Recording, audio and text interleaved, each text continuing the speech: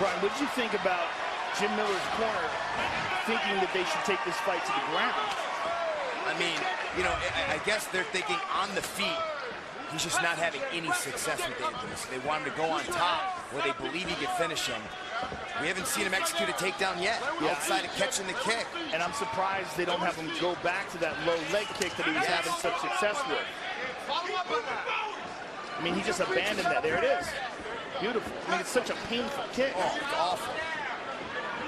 And again, if Anthony can't put weight on that lead leg, it really limits a lot of his offense and may cause him to have to switch stances.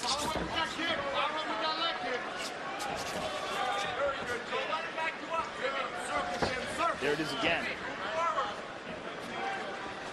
And that's one of those kicks where just one or two of them can drastically reduce your ability to move. And that part of the body is just, it's not used to getting hit at all. So it's very new for fighters to eat that.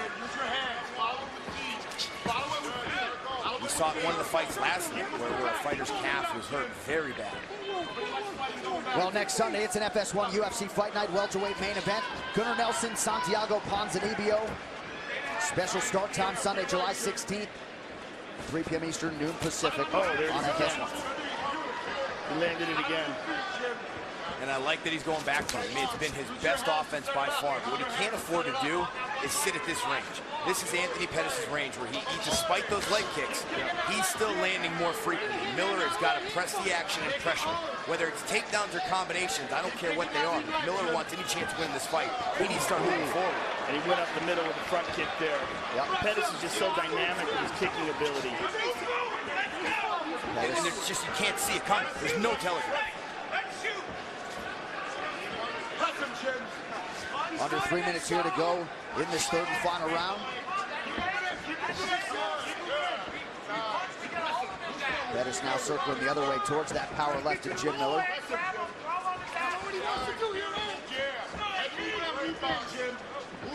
Well, not sure it ever left, but the confidence is there for Anthony Showtime Pettis tonight. Let's listen in to Duke Rufus and company. Give me your fake takedown. Level change. Here we go. Good. Too fast. Another excellent leg kick there by Miller. Beautiful jab, Ali style. There we Pettis go, light on the feet here. Not showing any ill effects from those kicks. That's it. Yeah, good kick. 2 minutes, kiddo. Keep moving those feet. No, he's moving those feet so Jim Miller can't hit him with those low kicks anymore. It's when he's standing stationary that Miller sets those up. Yeah, Miller's getting him in the transition like right here. Yep. Follow it up. Follow it up, Jim. Follow it up. Angle out, circle. Under 2 minutes now to go. Good shot from Miller, but Pettis stays upright. Excellent job, quickly digging for underhooks. Good balance from Anthony Pettis to defend that. Izzy style wrestling on display. Elbows there, Jim.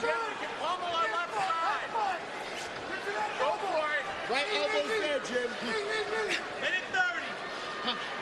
A lot of damage inflicted by Pettis on that left leg of Jim Miller. One underhook, now two. And this clinch portion of Anthony Pettis' game, this is typically viewed as a weakness by most of his opposition. Doing a nice job controlling Jim Miller up against the fence now. Cross wrist elbow. Cross wrist elbow. Free. Elbow out, Jim. Elbow out. Good elbow. Interesting, too, because Pettis' corner was calling for that technique. They wanted him to throw the elbow. Less than a minute, Jim. Miller trying to get some air into those lungs. Pettis continues to apply pressure. 45 seconds to go now. 45, let's go for some. Let's jump the scissors. Left knee, Jim. Left knee. Left knee is dead. Elbow, Jim. Elbow. Angle out. Angle out. Angle out. 30 seconds, Jim.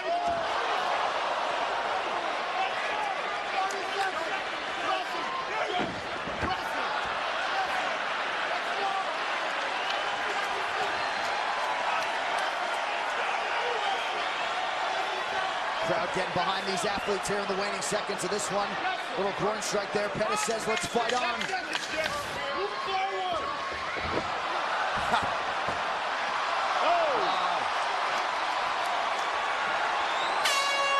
Outstanding fight great fight. Between Anthony Showtime Pettis and Jim Miller, both guys pulling out all the stops down the stretch.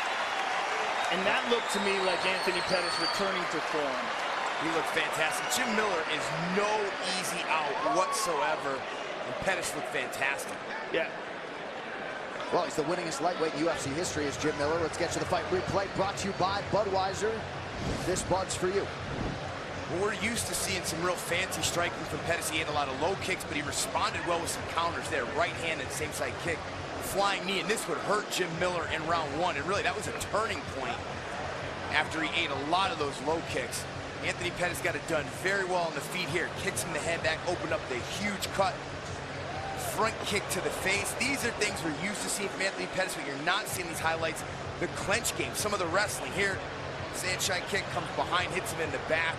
Beautiful creativity, excellent accuracy. Really controlled the range and the distance so well by Anthony Pettis, but I was most impressed with his wrestling and controlling the clinch. These fight statistics coming up here, brought to you by Performance Inspired. The all-natural high-performance line of sports nutrition trusted by athletes and health enthusiasts. Visit pi-nutrition.com. So you see some of the numbers there for Anthony Pettis and Jim Miller. Head strikes, all Showtime Pettis. Top position, pretty even leg strikes to Jim Miller. But unofficially, Anthony Pettis landing nearly 70% of his total strike attempts here tonight. Jim Miller under 50%. The official decision now brought to you by Metro PCS, who brings you closer than ever to the UFC on a fast nationwide 4G LTE network. Here's Bruce Buffer. Ladies and gentlemen, after 3 rounds, we go to the judges' scorecards for a decision. All 3 judges score this contest 30-27 for the winner by unanimous decision, Anthony Showtime!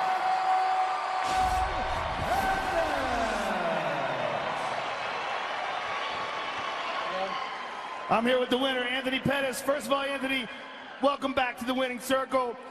You looked like Anthony Pettis tonight. I felt like myself, man. That cut to 145 was no joke. No excuses. I wasn't chasing a belt. Didn't go my way. Everybody clap it up for Jim Miller, man. That guy's a warrior right there. Give him a round of applause, please.